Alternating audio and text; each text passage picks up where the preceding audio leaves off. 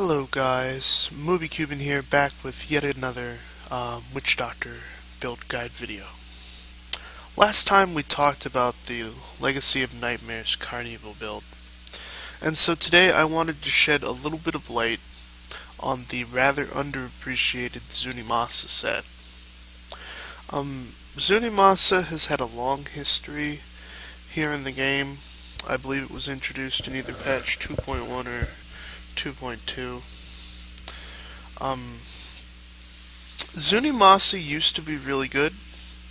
That was back in the days where Zunimassa's Carnival build was the meta, and practically everybody was running Carnival. But as the patches went by and the meta changed, Zunimassa got put on the back burner for a really long time. And even with its recent revamping here in patch 2.4, it's not the greatest set out there. But it's certainly a lot better now that they buffed it to 800%. But I know a common complaint is that thanks to this, we can't run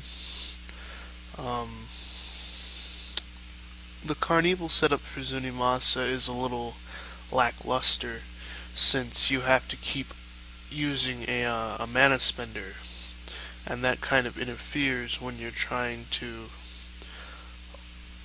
get good damage with your darts, but you have to keep spending time to cast a mana spender so that your pets actually do damage. So in order to work around that particular problem, I came up with this build which allows me to not worry about generators and instead lets me focus on using my mana spender to proc Zunimassa's buff from my pet damage. So let's go ahead and take a look at what we're doing, and you'll see a little bit of my mindset and how I went about this. So first of all, we're using Haunt, Poison Spirit. It's a low cost mana spender. You get a nice big chunk of damage over time to your enemies, and your enemies also take 20% more damage for the duration that they're affected by Haunt, which is never a terrible thing. We're running Spirit Walk Jaunt, just your basic get out of trouble skill. This is like the Demon Hunter's Vault or the Wizard's Teleport in terms of just maneuverability and letting you get around enemies when you're in a jam. We're running Summon Zombie Dogs Leeching Beasts. This is so your zombie dogs heal you for 100% of your life on hit with every attack. I currently have about 25,000 life on hit, so this helps fill my, with how many pets of mine attack, including myself, I'm healing most of the time. So it's pretty handy. And the dog itself is going to do pretty decent damage thanks to the different things we're running in the setup. I'm running Gargantuan Restless Giant simply because I'm currently running physical on my bracers. And so to take advantage of that physical buff, I'm just using the physical rune of Gargantuan. He's not bad to have around when you're fighting elite packs. He does do a decent amount of damage, and with him getting buffed with the buff from the effect of this rune, he's quite helpful to have on your team. I know other people would maybe say run Wrathful Protector, But if you're going to run Wrathful Protector, you're going to need way more cooldown reduction than what I have in this build, so I don't bother with it. We're running Fetish Army, Legion of Daggers, again, taking advantage of that physical roll. Also, this gives you 3 extra fetishes, as opposed to the typical 5, which more fetishes to block for you, more that are attacking your enemies. All in all, it's just a good, sound investment, I think, to have for this. We're running Big Bad Voodoo Slam Dance, of course. 20% attack and movement speed buff, 30% damage buff to you and your pets. So this is definitely good. And since we're going to be running a Star Metal Kukri in the cube, we can basically spam this to our heart's content once we have all our fetishes out. And since Zunimassa makes it so that your fetish army lasts forever, you don't have the problem with Legacy of Nightmares where you have to constantly resummon your army. So all in all, that's a really nice thing. For passives, we're only running 4. We're not running a Hellfire Amulet on this setup. There's simply no room currently for it with what I'm trying to do. And what we're doing is we're currently running the Endless Walk set for that little bit more of damage. If you don't want to run Endless Walk, you could always sub out the Compass Rose for maybe Short Man's Finger, or one of either the Tall Man's Finger or the Short Man's Finger. But I'm getting ahead of myself. So our 4 passives here are Rush of Essence, Confidence Ritual, Midnight Feast, and Swampland Attunement. Swampland Attunement because it gives you that greater toughness for you and your pets when you're surrounded by mobs, which mobs are usually the bane of the Witch Doctor. Midnight Feast because it buffs both the zombie dogs and the gargantuan, and it makes the one dog that will get through the Tall Man's Finger a lot stronger. Confidence Ritual because you are going to be within 20 yards all the time, since you want to be haunting everything for your pets and staying close to them so your enemies can't really get at you. And then Rush of Essence is how we can run Haunt basically as much as we want, because we get 100 mana back over 10 seconds, so that's 10 mana a second, and Haunt only costs 50, so it's a good deal. For gear-wise, now, this is by no means optimized. There's a lot of gear for this character that I would rather it have, but most of the gear that I've farmed up for this character is currently in seasonal, so I won't have access to that until the season's over. But for now, I'm pretty content with how it looks. So we've got the Renho Flare, even though it's basically useless here. I'm not running Plague of Toads or anything. It's not ancient, so you can always do better for the weapon. Literally any ancient weapon here would be great. Probably I would recommend... Oh, excuse me. I would probably recommend the Star Metal Kukri for the weapon slot, simply so that you can have the option to run something else in the cube. We are running the 6-piece Zunimassa by running the Mojo, boots, pants, ring, gloves, and chestplate. And for the gloves, ideally you would have intelligence, attack speed, CHD, and CHC. For the chest, I'm pretty content with how this rolled. Intelligence, vitality, 3 sockets, and then I got some haunt damage, which isn't terrible. If you want to, you could maybe reroll the haunt damage for more damage for one of your pets, either your summon zombie dog, your gargantuan, or your fetish army damage.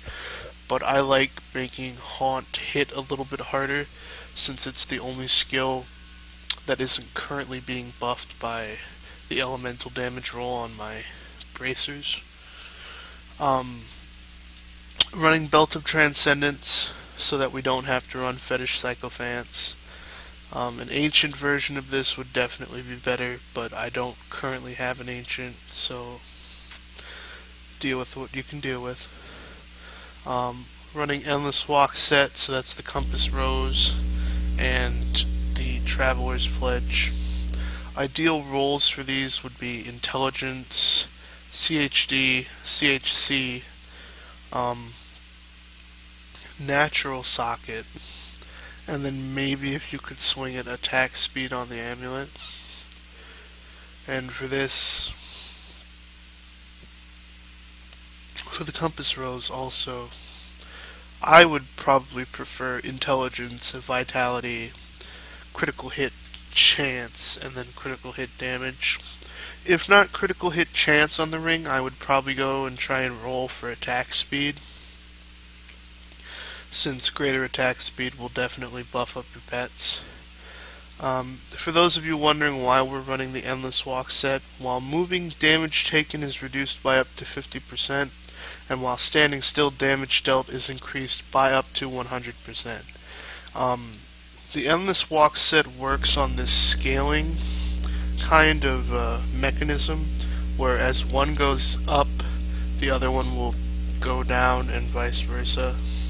So if you're moving around and you were standing still, like I'm standing still right now, and you can see we've got the 100, the stopping for directions buff from the Endless Walk set, and it's at 100% because I'm standing still.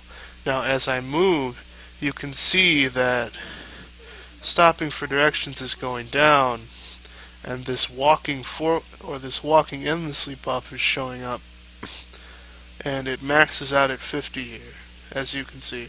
And then as soon as I stop, stopping for directions starts to increase back up again.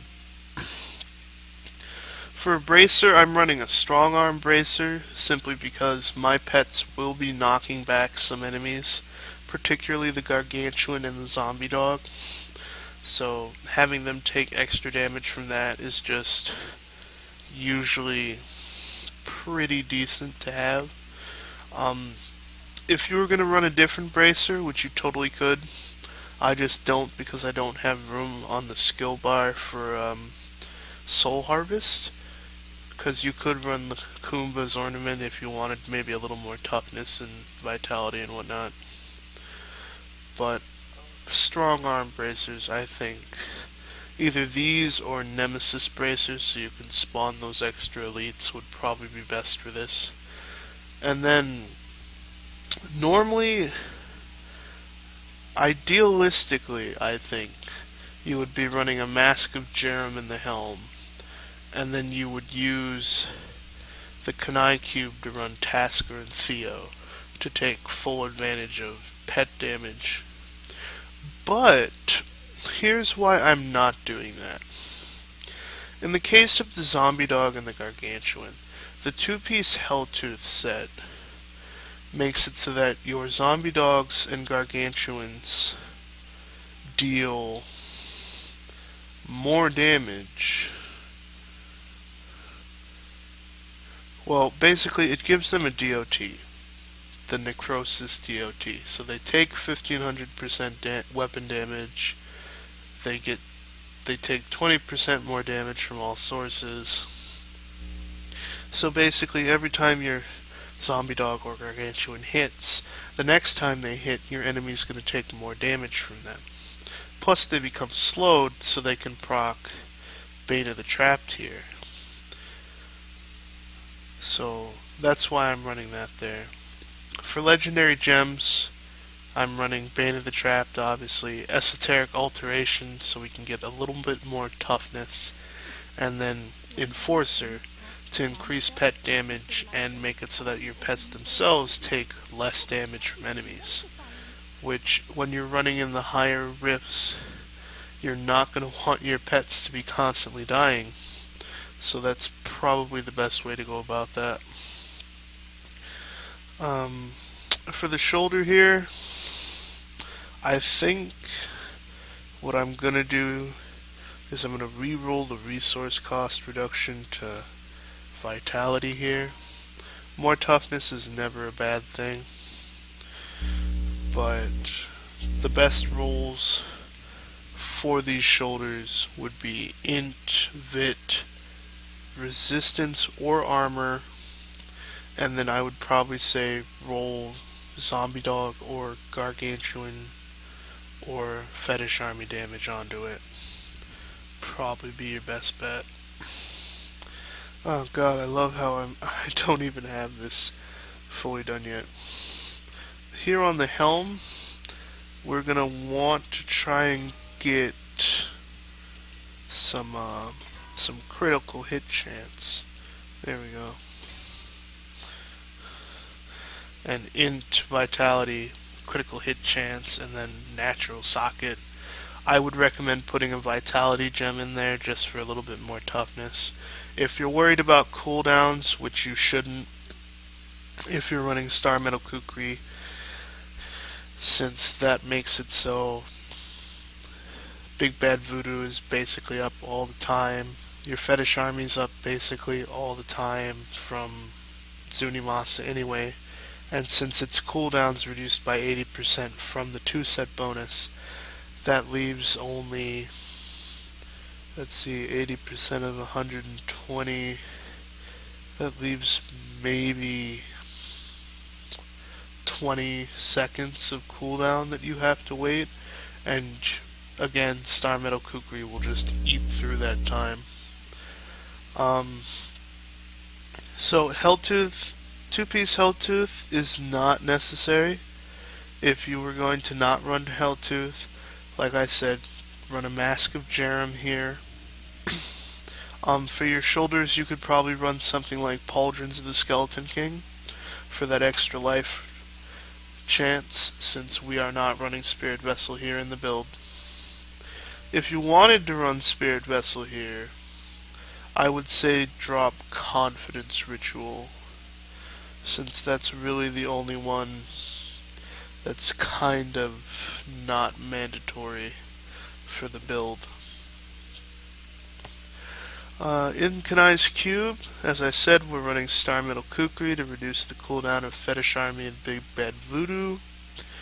We're running the Mask of Jerem just so we can get that max roll for the pet damage. Like I said, if you have a decently rolled Mask of Jerem, if you have a Mask of Jerem that's rolled like 95 or up, you're pretty okay, and you could probably make do with that, and then you could switch this from Mask of Jerem to Tasker and Theo here. And then in the last slot, since my ring slots are taken up by Zunimassa's pockets in the compass rows, I'm running Tall Man's Finger here, just so that it'll make my dog do more damage. And then, with how often my dog hits, that's just going to give me more toughness. Conversely, what you could do when if you're not running Star Metal in the cube, I would highly recommend running the Eucapian Serpent, because this will make you way more tanky. And if you're more tanky, between 30% that you would get from the Serpent, and then you could run, instead of a Leeching Beast, you could run Lifelink. So then you'd get 40% damage reduction from just having your zombie dog out, which isn't bad at all. And then for Paragon points, max out your movement speed first. I got 11% movement speed on my boots, so I only needed 14 here in Paragon. Sink the rest into intelligence. I don't believe vitality is necessary here in the Paragons, thanks to just how much vitality I've rolled on my other gear. For offense, I would focus on attack speed first, then critical hit damage or critical hit chance, depending on which you have more of at the time. If you have more critical hit chance than damage, then I would focus on the damage first, and then bulk up your critical hit chance, and then focus on cooldown reduction, since there's really no skills on the bar that we're worried about cooldown, unless you get killed. And then Zombie Dog and Gargantuan can maybe take a minute, but while they're not up, you have your Fetish Army and the fetishes from your Belt of Transcendence anyway, so it's not a huge problem.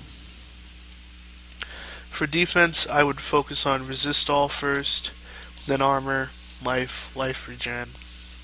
Utility, start with area damage. Area damage is very, very helpful in this patch now that they've fixed it.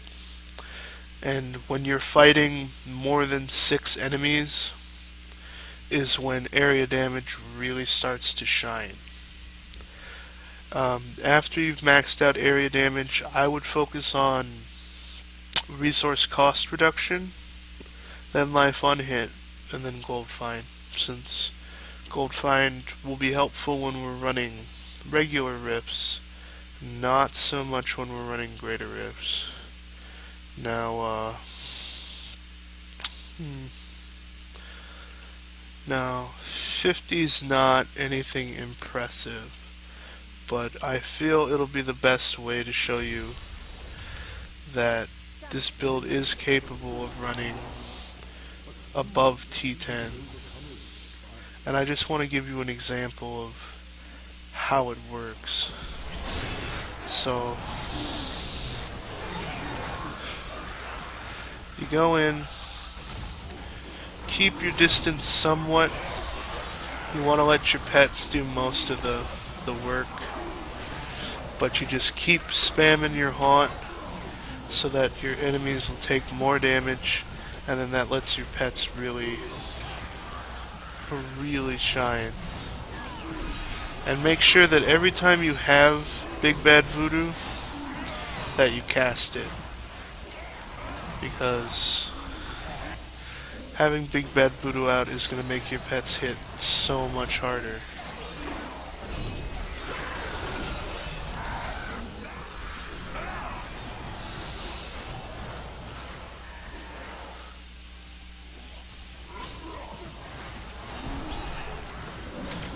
And plus it makes you hit a little harder. So it's never a bad thing for you to have a little more damage. But this is going to be kind of a kiting build, since you don't want to be up close and personal to enemies. You want to let your pets take care of that. You do, however, want to make sure that you stay within 25 or within 20 yards of your enemies. That way your pets can get the full benefit of your confidence ritual. But the pets can often hit really hard. Like, I've seen at times, I think it's my Zombie Dog, hit for up to almost like 10 billion crit. And that's without a power pylon. Like, with a power pylon, I can only imagine how hard these pets are going to be able to hit.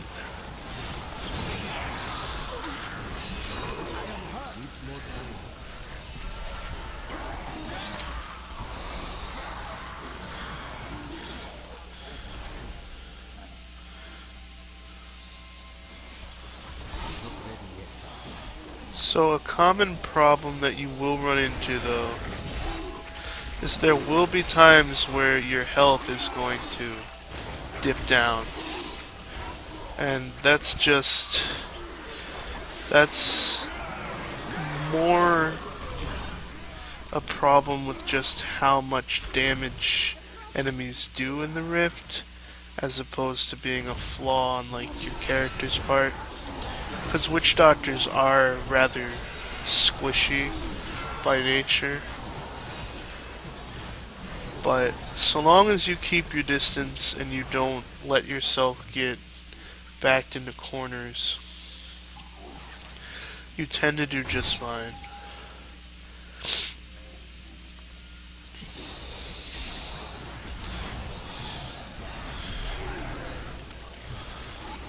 Like I said, if you are super worried about damage being taken, and you feel that maybe your pets are doing enough damage that you don't need Confidence Ritual, you want to maybe keep your distance a bit more, you could sub out Confidence Ritual for Bad Medicine, actually. And Bad Medicine will make it so that your enemies deal less damage. So on the off chance that they do hit you, it's going to hurt a lot less. I'm pretty sure I just saw 9 billion crit just there. So this build isn't by any means bad. The most I would say is it needs a little help with toughness, and the Eucapian Serpent would deal with most of those problems. Other than Bad Medicine, you could maybe run Jungle Fortitude just to get that base 15% damage reduction for you and your pets. So there are a lot of choices you can make for this build in terms of what passives you want to run. Zunimassa does give you a lot of leeway with how you want to run that, especially since you get that basic damage reduction for how many fetishes you have out, thanks to the 4-set bonus. And since you have 23 fetishes out at all times, that's 46% damage reduction just right off the bat.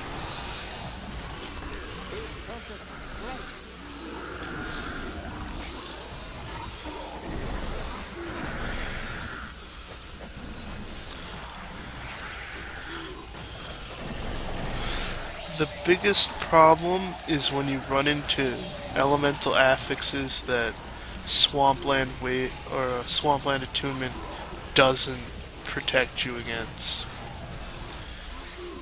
Like, when you get hit by stuff like Poison or Arcane, it hurts a lot. And if you get hit by a really powerful, like, Arcane enemy, chances are you will probably die from it. So, enemies with lasers are your worst enemy, and you would do very well to stay away from those. But for the rest of them, you can probably manage.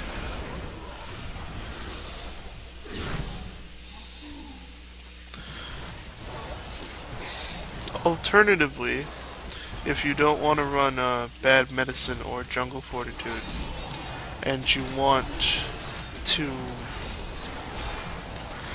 manage a somewhat balanced addition to both attack and defense, then I would recommend running Gruesome Feast, actually. The increased intelligence does help with your resistances, makes you a little bit more bulky, and the additional intelligence also boosts your own attack power. So, like I said, guys, there are just so many options that you could run for Zunimassa. It's not going to be a super pushing build by any means.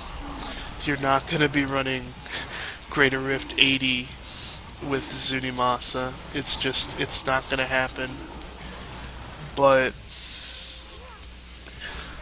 At least not solo. Maybe if you're in a good enough group, you could run Zunimassa with all your pets, and you could probably do just fine. But if you want to run between like 50s and 60s, and you're careful enough, then I do think you could go the distance with Zunimassa for that. And this way it lets you fully enjoy that pet witch doctor feeling while not having to compromise too much on gear. Like, it's certainly not going to hold a candle to things like Legacy of Nightmares, or even the Helltooth Pet Witch Doctor has been pretty decent from what I've seen. But if you just want to fool around, if you're not interested in like super high tier pushing, if you tend to T10 farm, then this is actually a really nice build to run. It's not the fastest, but it does. There's relatively little on T10 that will kill you, thanks to all your pets that are constantly just dealing with your enemies. So, completely up to you guys. Whatever most matches your playstyle, I would say go with it. But I was a huge fan of Zunimassa, and I always like every patch. I like to try and see where Zunimassa is at, see if there's anything I can maybe do with it.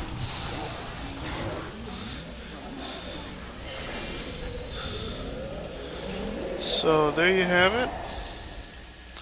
That was a relatively quick Greater Rift 50. And as you saw, the Rift Guardian just melted from my pets. So, definitely I would say try it out.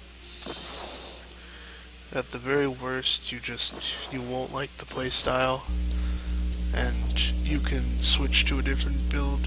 But if you're like me, and every now and then you want to feel like a witch doctor should, as a pet centered build, then this would probably be the build for you.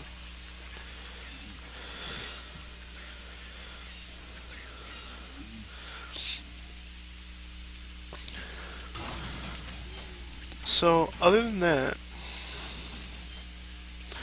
I think the biggest thing to look out for if you're trying to gear up for this is remember that ancient gear is always going to trump not ancient gear. And as you can see, I've got quite a few pieces that aren't ancient here. So I feel that if I do find ancients for that, it'll do a little better in gameplay wise.